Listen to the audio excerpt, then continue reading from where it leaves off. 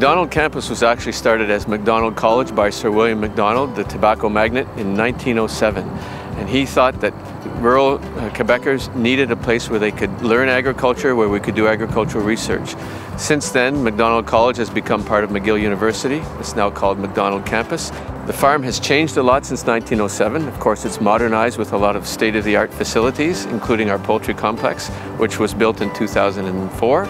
Upgraded then, but we also have a dairy complex where we milk 85 cows, and we have a swine complex where we have pigs for teaching and for research. As well, we have 500 acres where we grow corn and soybeans and all the crops to feed the dairy cattle. In our poultry complex, we have 3,200 laying hens. Our housing system is such that the birds have more room than is prescribed by the animal welfare regulations. We want to make sure that our hens are healthy and comfortable and in good shape. And we keep only 3,200 hens because that's the total of our quota. Because we are a university, our prime focus is on teaching and on research.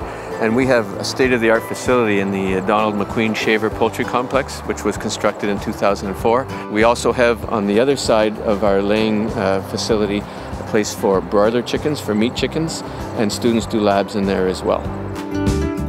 Our grading station was put in place 3 years ago as part of a program called McGill Feeding McGill. McGill has a farm here at Macdonald campus, and it just made sense that since we're producing eggs, why wouldn't we be selling them to the cafeterias downtown where they feed thousands of McGill students every day? And so we grade approximately 8,000 to 9,000 dozen eggs every year, which about 40% of our production, which is sold directly downtown to McGill University. The eggs are graded here by our technical staff as well as students, so students learn how to do that, and we transport them directly downtown. They're guaranteed 2 days fresh, graded Tuesday and Wednesday, delivered Thursday. We're very fortunate in that we have a good partnership with Burnbrae Farms. We are, by all intents and purposes, a small operator in the industry with only 3,200 laying hens. It suits our purposes, but Burnbrae understands that sometimes we're not going to give them our full production because of our McGill Feeding McGill egg grading setup. Then we will do one collection of eggs about 8:30 in the morning.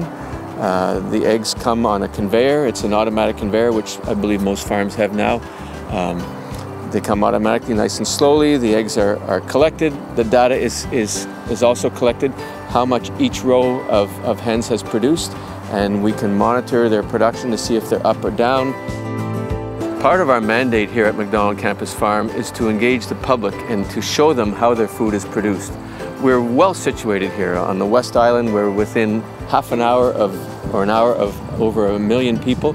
So we do a number of things to bring the public, especially the urban public, to our farm. We do educational tours in the spring and summer where school children come in and they get to see how an egg is produced, how milk is produced, where their food comes from. And we want them to remember just 3 things: that it is farmers who produce their food, that it is farmers who are taking care of the animals, and farmers who are taking care of the environment, of the land where that constitutes their farm.